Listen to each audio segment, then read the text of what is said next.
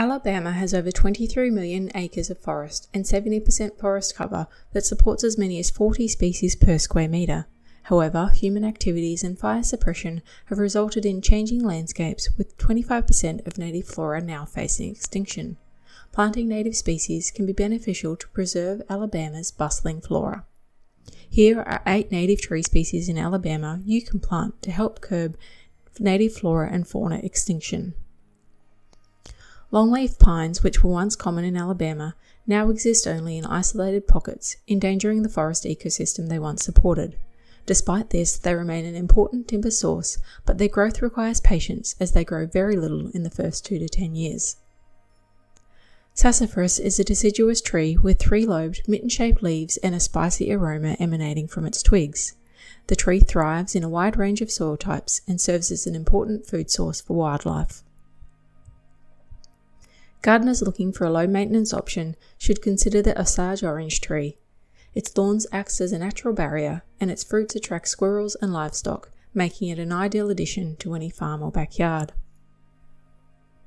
Discover the unique beauty of Virginian witch hazel, a small shrub with twisted golden petals that bloom in fall with a spicy aroma.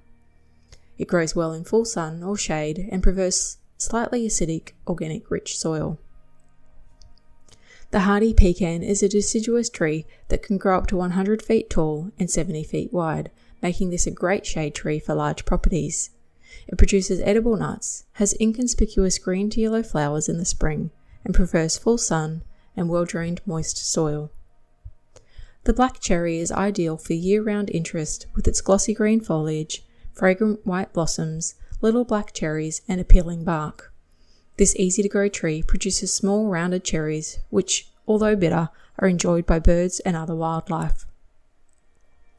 Sourwood, although slow-growing, will reward you with a slender trunk, narrow oblong crown, and stunning crimson and purple foliage in the fall. In the summer, the tree produces tiny, creamy white flowers which draw bees and are followed by silvery seed capsules. These remain on the tree during winter, contrasting appealingly with the red foliage. The American persimmon, famous for its orange, edible fruit in the fall, is easily grown in average, well-drained soils in full sun or partial shade. Its leaves are glossy green that turn to red, purple, yellow, or pink in the fall. In Alabama, planting native trees is a means to restore the historical forested landscapes that have been destroyed by urbanization and to support the ecosystems that originally existed there. Just be sure to pick varieties that are suitable for your growing zone. To check your growing zone, visit us at treevitalize.com, and for more information about each of these trees, visit the link in the description below. Thanks for tuning in today. I am Fernberg for Tree Vitalize. Please don't forget to give this video a thumbs up, subscribe, and get planting today.